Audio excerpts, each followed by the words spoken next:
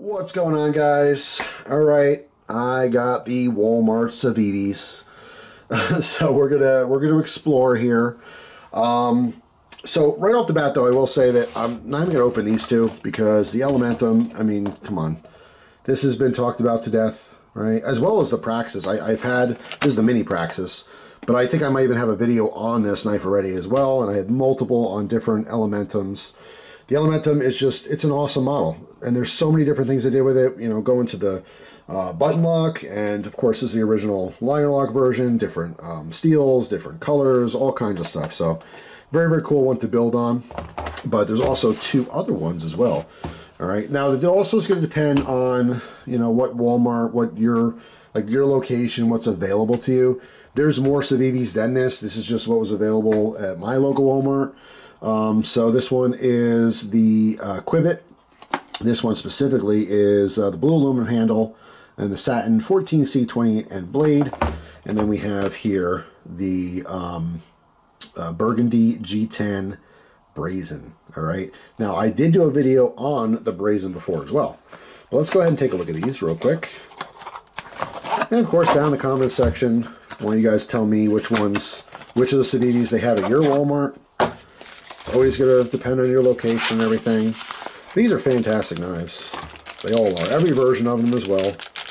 I dig them. Alright, so that really deep, rich burgundy coloration. We got the Tanto black blade on this as well. Alright, very simple, very sterile design here. Like the little spacer on the back, you know, integrated the lanyard loop, lanyard hole if you want. Alright, liner lock, ambidextrous thumb studs, no blade play in any direction. Just a cool knife. I mean, I really do dig the burgundy color. I think this is really nice. Black clip, of course, black hardware to match. Good ergonomics. Little one finger choil here. Alright, very, very simple. Just light curve. Nothing crazy going on here. The deep concealed clip hides in your hand very nicely. At least feels comfortable in mine. There's no hot spots or anything. You can hold a reverse clip if you want to stab into things for no reason. You can certainly do that as well. Alright, let's check out the other one real quick.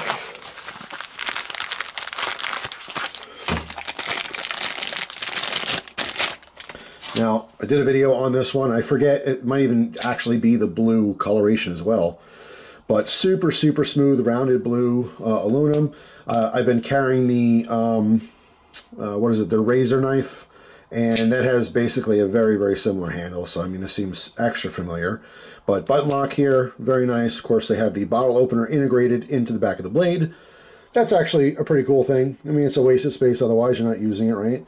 It's not going to hurt anything, putting pressure there to open your beer bottles or bottles of pop, if you will. Maybe you got the, you know, Mexican full sugar or real sugar Cokes or something like that, and you want to pop the top off. But handsome knife for sure. Also, ambidextrous thumb studs, feels very good. Deep concealed clip, just again hiding in there. The burgundy knife, the brazen, this one is super comfortable in the hand, but this one's even more. Like the Elementum is very comfortable to me always. The Mini Praxis has the double finger grips or sorry, finger choils. So that will depend a little bit more on your hand size. If you have really small hands or really large hands, the middle hump and the second hump here, the peaks you should say, they may fall in between fingers and not be as comfortable, but it's not going to be like ridiculous. But this is just extra comfortable because they have such a rounded spine and front, and because it is such a simple design. Having no finger choil to speak of makes it versatile for all hand sizes. All right, I do like the very small little kind of leaf-shaped blade, very Spyderco-esque to me. Even though it's not a Spyderco thing. Well, I mean, it is a Spyderco thing to do a leaf-shaped blade, but it's not like they invented that blade shape or profile. It's just they use it so predominantly in so many different knives that that's what you think of, at least for me.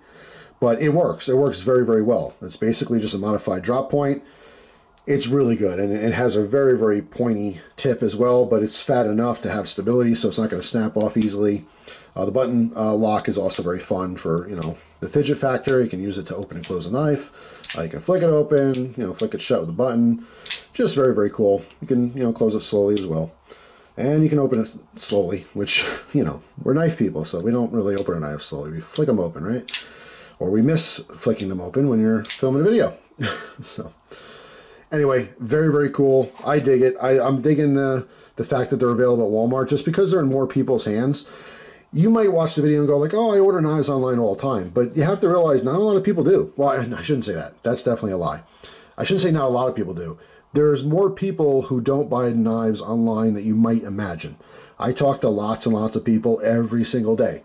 And I've talked to plenty of people like, yeah, I don't really, I don't order like knives online. They could have restrictions in where they live. They could, have issues where, maybe shipping issues. It's really ridiculous. I've heard of people having problems like ordering on Amazon. If you want certain knives, you can't have shipped to like New York State or Massachusetts, or I've heard all kinds of stories. Like, yeah, they don't ship to me. I'm like, that sucks. So now you're relying on just going to the store. There's not a whole lot of knife stores across the U.S.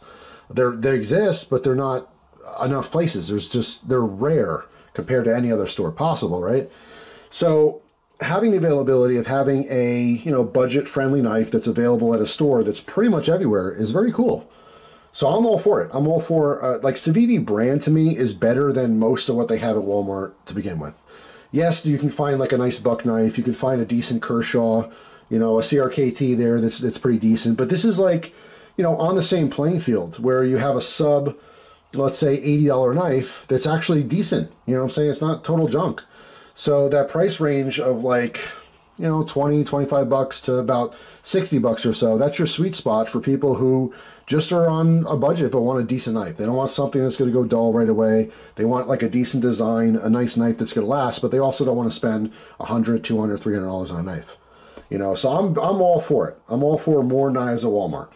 All right, people have all these political signs on their lawn this time of year, and I just want to see one that says more knives at Walmart, but that doesn't exist. So, yeah, I love to see some higher-end stuff at Walmart, right? They sell guns that are a couple $100. Why wouldn't they sell, a couple Benchmades or a couple Spydercos, like even base model stuff that's like anywhere from $100 to $150? I would love to see that too. There's definitely clientele for that. Just because it's Walmart doesn't mean it's cheap. That used to be a thing. It used to be like, hey, you want to buy cheap stuff, go to Walmart. That's not a thing anymore. When when Walmart started, yeah, they had $3 t-shirts and like, $15 jeans. And you get cheap underwear and socks and food. But no, Walmart is not necessarily the cheapest place for anything anymore. You know what I'm saying? Like a graphic tee is like, what, $8 now or something? You could pay $30 for a pair of jeans. It's just, why not do that with knives? Why not have a variety? There's definitely people who regularly shop at Walmart that will spend $150 on a pocket knife. It's just maybe across the board, they don't see that. I don't really know. I'm sure they do all kinds of studies and stuff like that. And especially, geographically, where you put a store, the type of people, the income they make all around, 50 miles, 100 miles from the store, all that stuff's looked at. It's not just like a big, like, question mark. Like, people study this stuff, right? But I'm just saying, you guys who are watching this video, you probably clicked on it, you're like, hey, I go to Walmart, let me see what they got. You go to Walmart, you're willing to spend 50, 60 bucks on a knife for $40 to $60 range, there's people who definitely would spend 100 bucks. But, I don't know. I'm just saying I'd love to see more variety. Whether it's cheap or expensive, the more, the merrier. I wish there was a whole aisle of knives. But, for the common person, they don't think about pocket knives as much as we do. We're hobbyists, and so it's a little different to us. But anyway, the whole point here, to sum it all up, all my blabbering, is this is a good thing. It's a good thing to see more brands at Walmart. I'd love to see an all-American brand, too, thrive there. Again, it's going to be a little more expensive. Things just tend to be more expensive here in America to make. Maybe in the future. Who knows? Maybe it actually goes in the right direction. And we start seeing more made in American stuff. I think Walmart should have an aisle. A full aisle dedicated to made in America products. I think that would do very, very well here in America. You let me know what you think about that. I know I'd go check it out. Hey, what do they got? What do they got in the USA mile? USA aisle.